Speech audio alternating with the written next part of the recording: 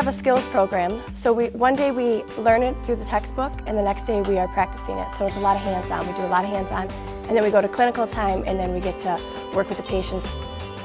The technical schools are really good at that for getting your hands-on clinical experiences, which greatly prepares you for the real workforce. So we're doing a lot of basic patient care.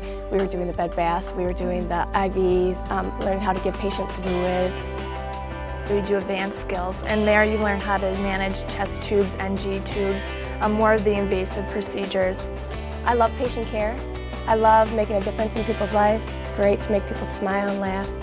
To make a good nurse, you have to love people. You really do. That really matters, because if you don't love people, your heart's not going to be in it to make them better.